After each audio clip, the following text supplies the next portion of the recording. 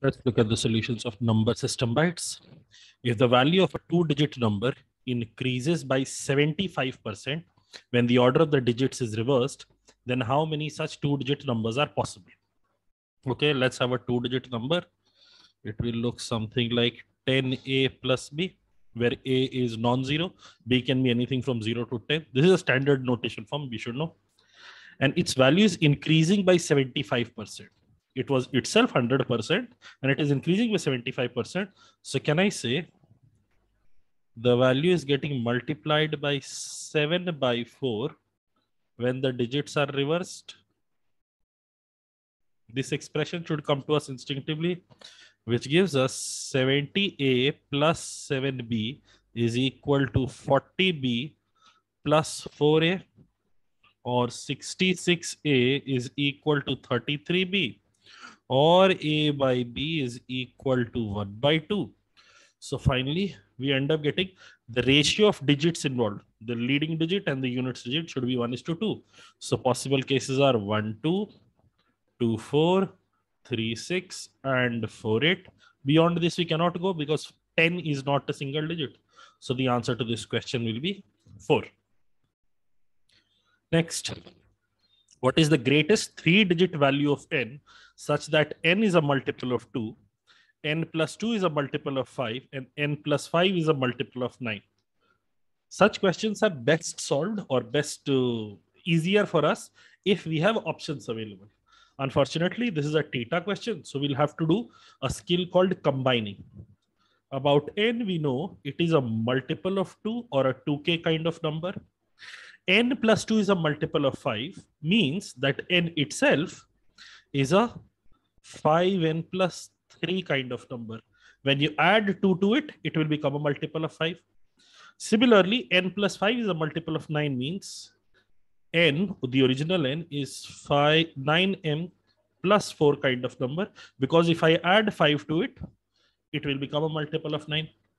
And now I have to combine these three families of numbers. I can only combine families 2 at a time. So 2k and 5n plus 3.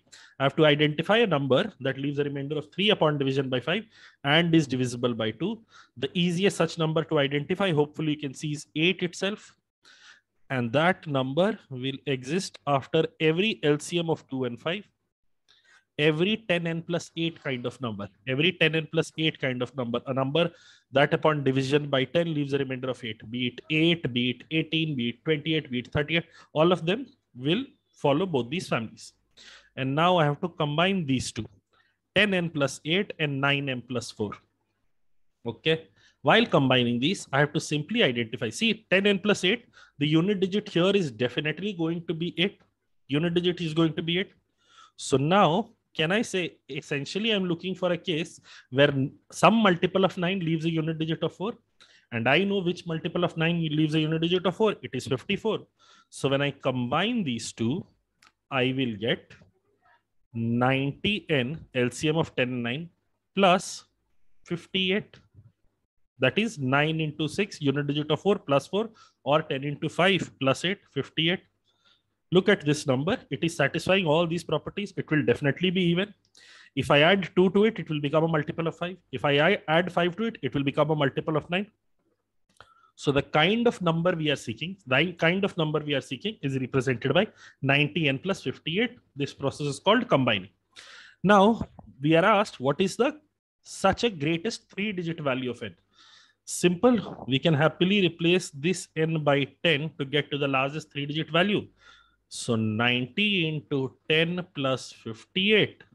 The answer to the question will be 958. Next, S is a 4-digit perfect square. If each of the digits of S is increased by 3, the new number formed is T, and T is also a perfect square. Find the product of digits of S. So I'm saying let the 4-digit number be ABCD, and I'm adding 3 digits to each of these. Essentially, I'm adding to it 3,333. When I'm adding 3,333 to it, I reach a new number. Let me call it MNOP. I know this is a perfect square, And I also know this is a perfect square. So I'm saying, let me call this A and let me call this B. Can I say let me call this A square and let me call this B square.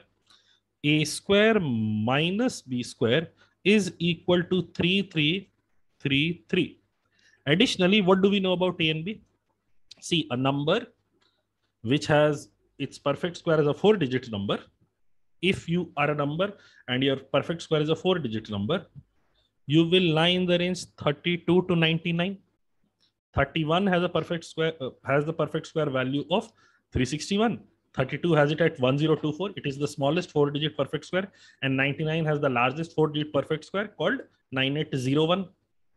So A and B will necessarily lie within this range. A and B will necessarily lie within this range. Okay. So paying attention now, look at this. If A square minus B square is this, of course I can break it down into A minus B into A plus B. Now my work has to be to break down this 3333 into two factors such that one of them turns out to be the sum of two numbers and the other one turns out to be the product of two numbers. The simplest pair that you can potentially see is 3 into 1, 1, 1, 1. Hopefully everyone can see this. But when you do 3 into 1, 1, 1, 1, can you see the smaller number will of course be difference. The larger number will be sum. Can two numbers from within this range add up to give me 1, 1, 1, 1? No, this will not work. The other pair hopefully that you can see is 33 into 101. Can two numbers within this range add up to give me 101? Very much so. Can two numbers within this range have a difference of 33? Very much so. So if I operate with the idea A plus B and A minus B is equal to 101 and this is equal to 33, I get 2A is equal to 134 or A is equal to 67. Correspondingly, B will be equal to 34 because A minus B is equal to 33. So if B is 34, B square is 34 square. 34 square is 1156. Finally, the question asks me, find the product of the digits of S. So S, okay, I have taken E and A, which was unnecessary. This was S and this was T. This number here was S. This number here was T. S has turned out to be 1156. Product of digits of S, 1 into 1 into 5 into 6 has to be D. Now see, as soon as I found an acceptable pair, I dropped anchor and I decided this is where I have to go because all the 4 options are precise. Had there been an option of cannot be determined, I would have checked for more pairs. But as soon as I reach the identifying pair here and all 4 options are precise, I don't need to check if more cases can be made. If more cases can be made, then the question is wrong. Everyone will get full marks. If more cases cannot be made, then I have found the acceptable answer. Okay, next question. For how many integral values of x is x square minus 6x plus 25 divided by x square minus 6x plus 9 a prime number? Okay, let's see. X square minus 6x plus 25 by x square minus 6x plus 9. This is happening. Okay, if this is the case, can we see that the numerator at the top, instead of writing 25, I can write it as plus 9 plus 16, which now translates to 1 plus 16 by x square minus 6x plus 9. And even the expression at the bottom, this is very simple, hopefully is recognized. This is x minus 3 whole square, 1 plus 16 by x minus 3 whole square. So now factors of 16 are 16, 8, 4, 2, and 1. But within these factors, we only care for those factors that are perfect squares, because I know 16 is getting divided by x minus 3 whole square. So starting with the case where x minus 3 whole square is equal to 16, which would mean x minus 3 is either equal to 4 or is equal to minus 4, in which case x will be equal to either 7 or minus 1. Either 7 or minus 1. In any case, can you see, because I've got two cases here, I would now have this gives me the value of expression as 7 minus 3 as 5, and this also gives me value of expression as 5. In both these cases, the value of expression turns out to be 5, which is awesome for me. Now let me go on to check. X minus 3 whole square is equal to 4, which gives me x minus 3 is either 2 or minus 2. Now x can either be 5 or be 1. So 5 minus 3. In any case, the value of the expression that I will get is 1 plus 5 minus 3 whole square. So this, 1 minute. If it was equal to 16, this does not give me a value of 5. I am extremely sorry, people. If it is 7, 7 minus 3 whole square is 16. So 1 plus 1. This gives me a value of 2. This gives me a value of 2. Of course, both of them are prime. Life is chill. Here, I will get value of 5. 5 minus 3 is 2 square. 16 by 4 is 4. 4 plus 1 is 5. So I get value of 5. I get value of 5. Both of them are acceptable. The last case would be x minus 3 whole square is equal to 1. So x minus 3 is equal to 1 or minus 1. So x is equal to 4 or 2. In either case, the value of the expression will turn out to be 17. And therefore, all 6 of these cases are acceptable. Answer has to be option C. I've gone ahead and done this in much greater detail than I had earlier anticipated or wanted to, because people said, as in the initial feedback came back was that we need to have the cases shown for better understanding. Hopefully, this entire journey made sense to you. Otherwise, as soon as you reach this point, x minus 3 square can be 16, 4 or 1. If you place it here, you know 3 acceptable cases have come, and because it is a square, there will be 2. Every case will have a negative version also, so there will be 6 total cases. You can directly plug in 6 total cases from there. By counting every case individually, I've tried to show that which will be those 6 particular cases. Okay, next one. Find the number of trailing zeros at the end of the product of the first 50 terms of the series, 4, 10, 16, 22. Okay, now when people look at this series, especially those brains that have been made biased by algebra, they will see it as an AP. People who are thinking of this like a number system will see this is a table of 6 starting at 4. Usually the table of 6 starts at 6. You have 6, 12, 18. Every subsequent term comes after a gap of 6.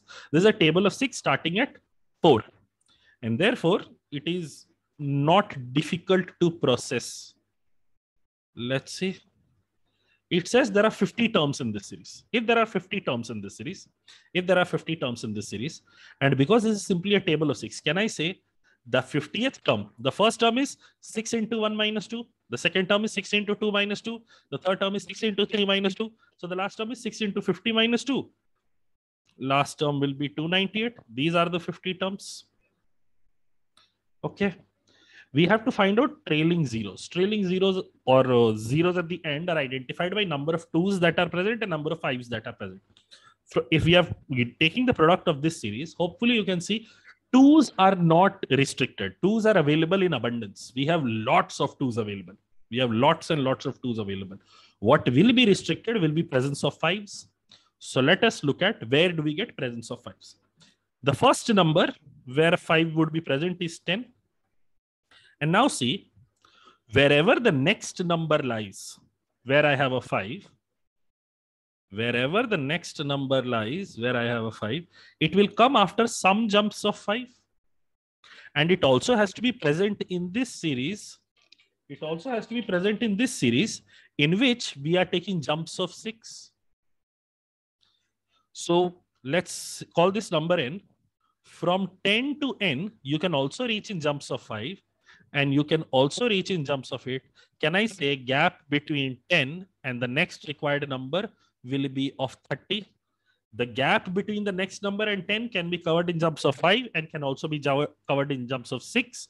Therefore, the next such number will come after a gap of 30, or the next such number is going to be 40. Once you've identified the two terms, because we are only going up till 298, we can happily list out all the numbers. We've got 70, 100, 130, 160, 190, 220, 250, and 280. We've got all the numbers that have a 5 in them because we need trailing zeros. And now that we have all the numbers, simply count how many 5s you'll get.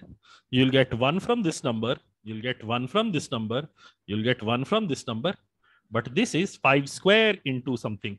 So you will get 2 5s from here. You'll get 1 from this number, 1 from this 160, 1 from 190, 1 from 220.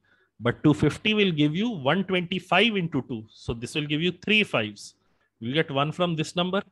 1, 2, 3, 4, 5, 6, 7, 8, 11, and 2. All together, we get 13 5s. And therefore, the answer to this question is option C.